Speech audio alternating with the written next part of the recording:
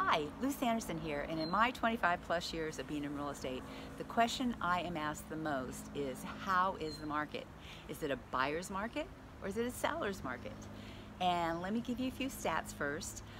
First of all, our listings, our active listings that are currently on the market is 8,561, and this is up 42% from last year. So we have more available inventory. And the average home price is $891,000, which is down just 3.3% from last year.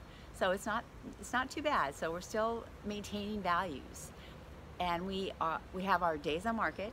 That's how long the property's been on the market before it actually gets an accepted offer, is 45 days, and that is also up 40% from last year.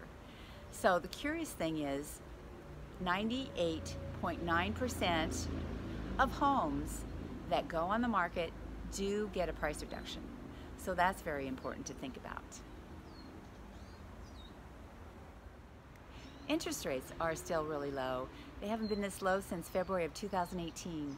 So buying, selling of a home is a really big decision and a really big moment in your life.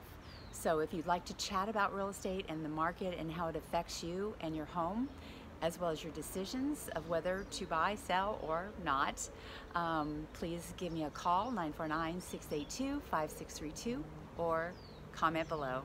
Hope you have a great day. Please let me know how I can be of service to you.